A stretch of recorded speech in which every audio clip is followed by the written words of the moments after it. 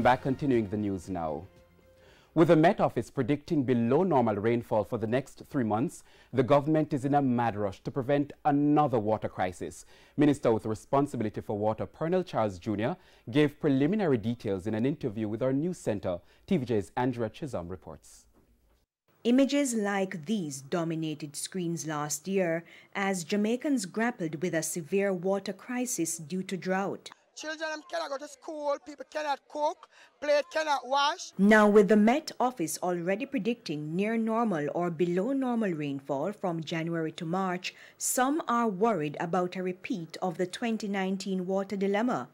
Parishes such as Portland and St. Mary have already begun to show a notable degree of drying.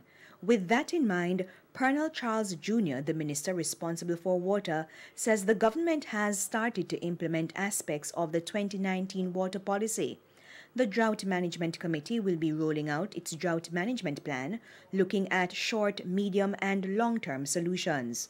The climate, the dry spell, is something which we do not have control over, but we have control over our response.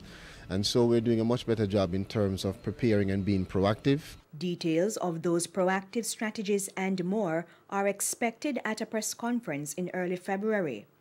Senator Charles Jr. did point out, though, that the number of water shops will be increased and the Rural Water Supply Limited will be working with municipal corporations to treat with the introduction and rehabilitation of catchment tanks, rainwater harvesting systems, the expansion of minor systems across the rural areas. One can argue, though, that even without a drought, the distribution of water is sometimes inconsistent.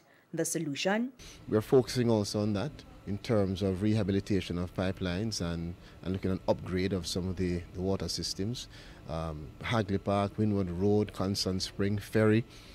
As a government, we are aggressively advancing those projects. NWC President Mark Barnett recently told our news center that repairs to the ferry pipeline, which runs on the Mandela Highway in the corporate area, are 90% complete. The minister says he met with major stakeholders on the project. We cannot fail.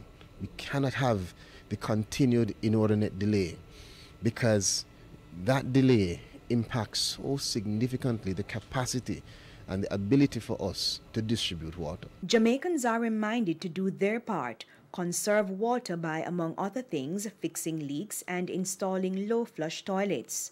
Conservation aside, all eyes are on the government to see the response to another water crisis. Andrea Chisholm, TVJ News.